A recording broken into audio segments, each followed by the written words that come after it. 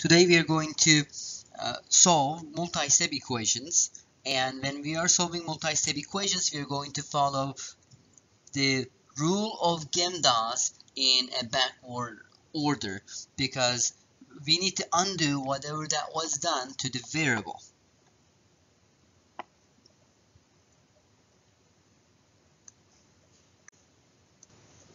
Here's your vocabulary. Pause for a second and copy these down.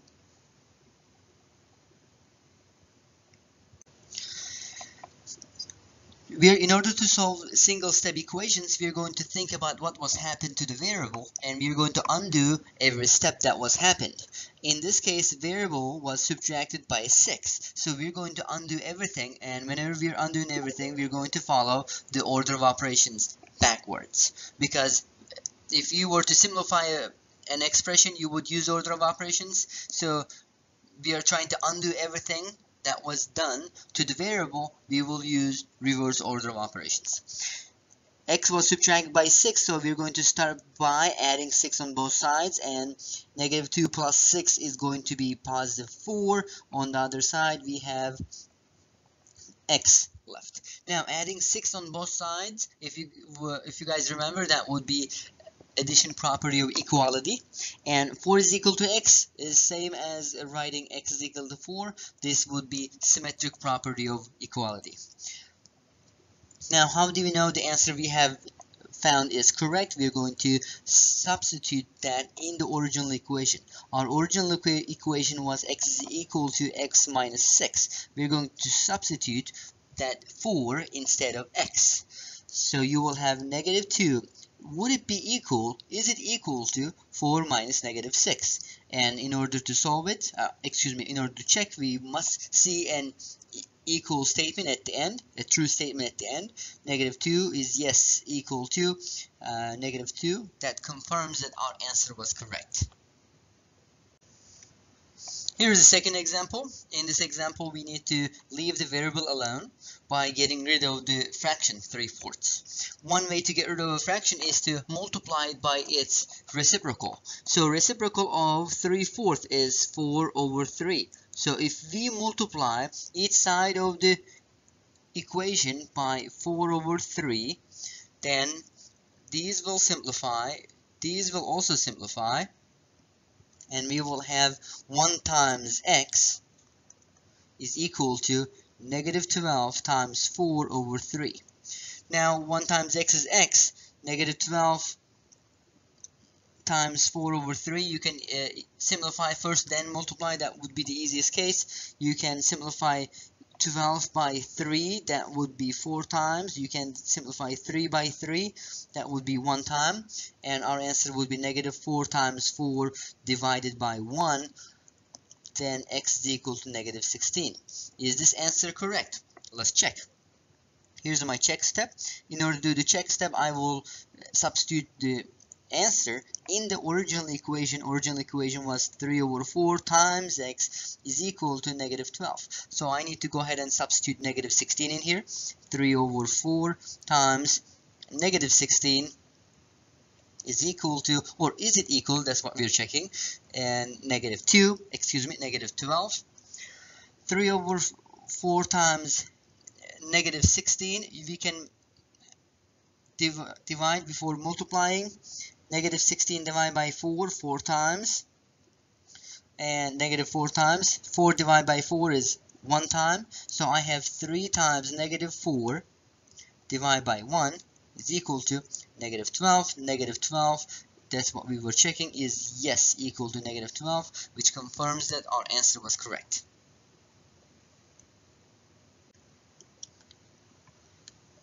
Here's your U-try. Make sure to do your check step to confirm that answer is correct.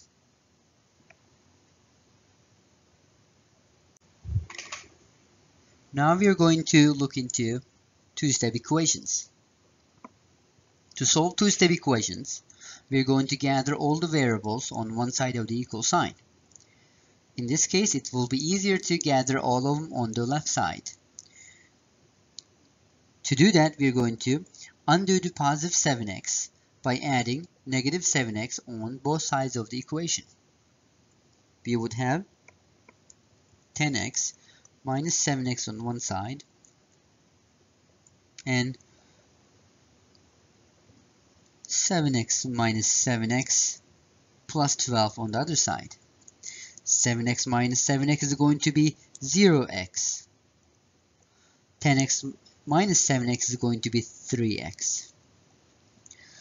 We have 3x is equal to 12. We will undo multiplication of 3 by dividing each side of the equation by 3. These will cancel. X is equal to 4. Now let's see if our answer was correct. We will substitute our answer into the original equation. Our original equation is 10x is equal to 7x plus 12. Now on the original equation, after we substitute, we will use order of operations and see if both sides of the equation is going to be equal. 7 times 4 plus 12 is here. 4 times 10 is 40. Is it equal to 28 plus 12? 40 is yes equal to 40. If we were to find a different answer than 40 is equal to 40, for example, 40 is equal to 25, which would be a not true statement, that indicates our answer was not correct. Then you would go back to your steps and then recheck your steps to confirm that you find a new answer, and you will substitute your new answer in the original equation. Check to see if your result is going to be a true statement.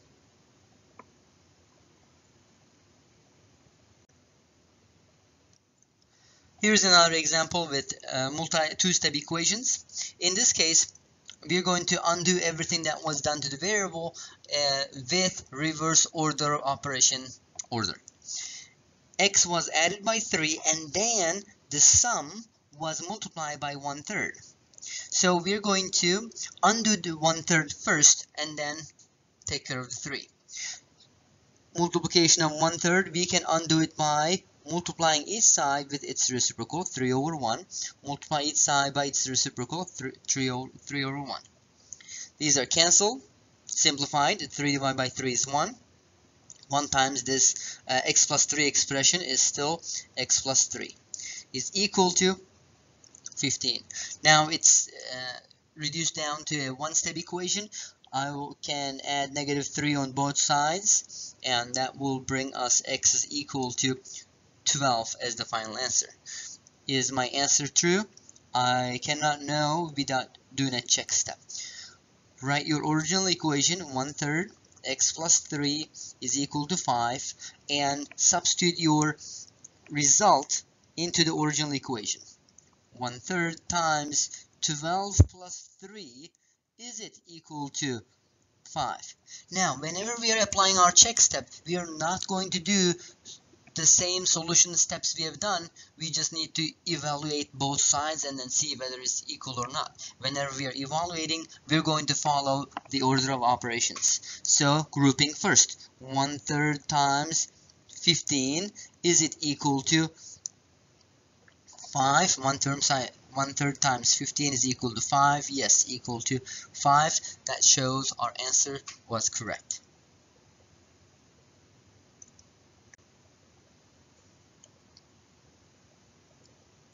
Here's your U-try.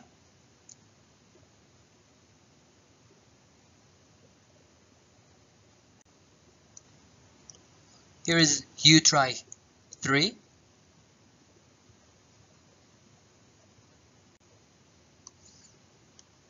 Here's U-try 4.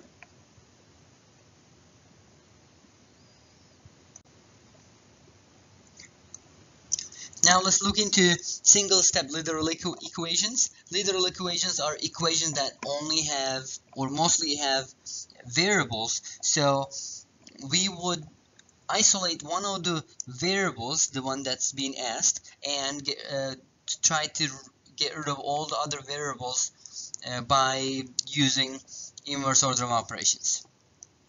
In order to find m, we're going to see what's next to m. in this problem, m has been multiplied by a c squared. In order to leave m alone, you need to undo this multiplication by dividing each side by c squared. So these c squared can be simplified. Both top and bottom can be divided by c squared. That's 1. On the right side, you have m. On the left side, you have e divided by c squared. To make it look nicer, you can write m is equal to e over c squared, which symmetric property would allow us to go from this step to next step. That would be symmetric property.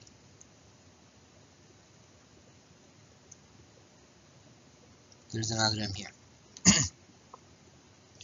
There is a check step on these, but we're not going to cover them yet.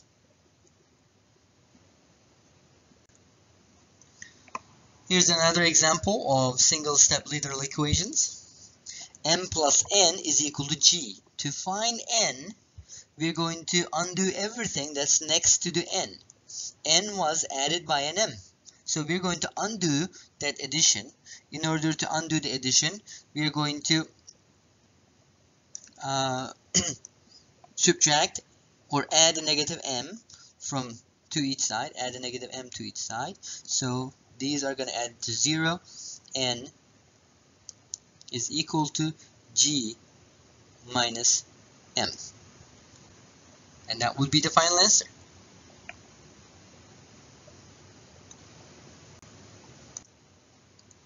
Here is your U-try.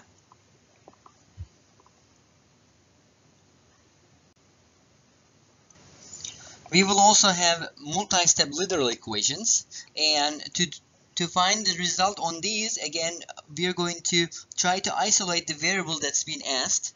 In this case, we need to isolate g. Whenever we are isolating g, we're going to use reverse order of operations. First thing we want to undo is the subtraction in here by adding x on each side. So we would have 2m plus x is equal to 4g. Now 4g is 4 times g. In order to undo the multiplication, we're going to have to divide each side by 4. When I divide the other side, I need to divide the entire side by 4. These are simplified to be 1. G is equal to 2m plus x over 4.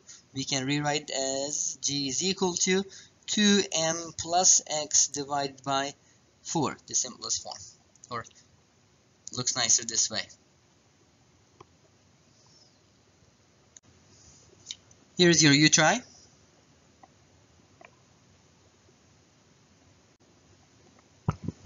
Last thing we are going to look into is interval notation.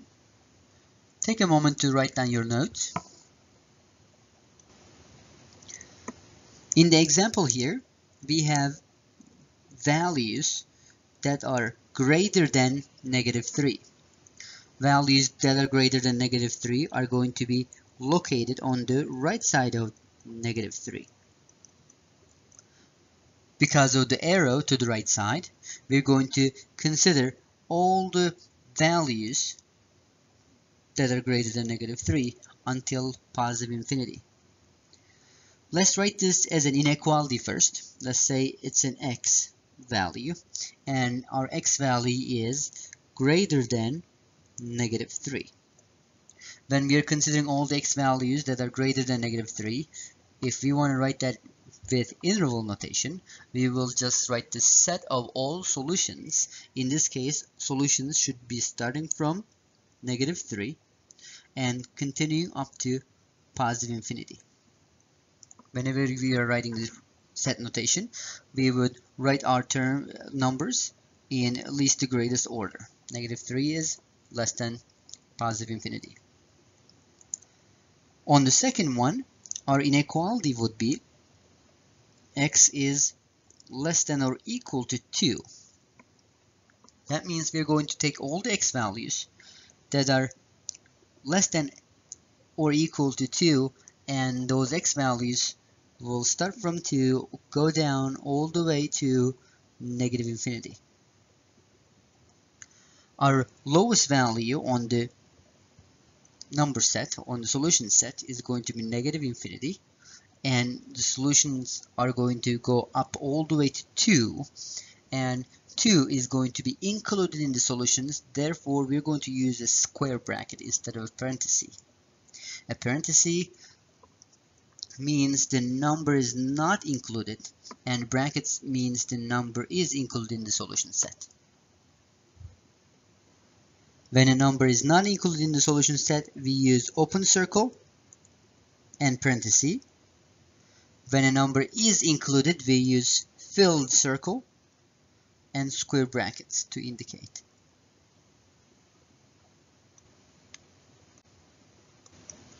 Here's your U-try.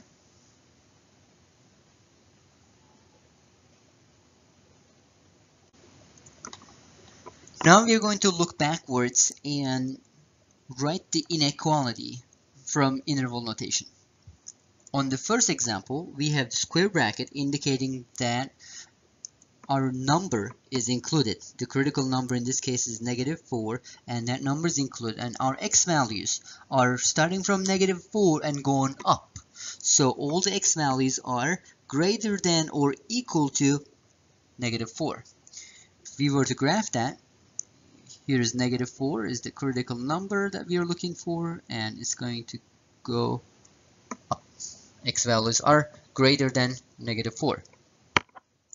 On the second example, we have x values starting from -infinity till 2, but 2 is not included. So we will have the x values starting from -infinity, meaning x values -infinity till 2. That will make all the x values less than 2. So here is x is less than 2. If we were to graph that, we would put 2 here, and all the x values are less than that. That's it for today. Please bring any of your questions to the class.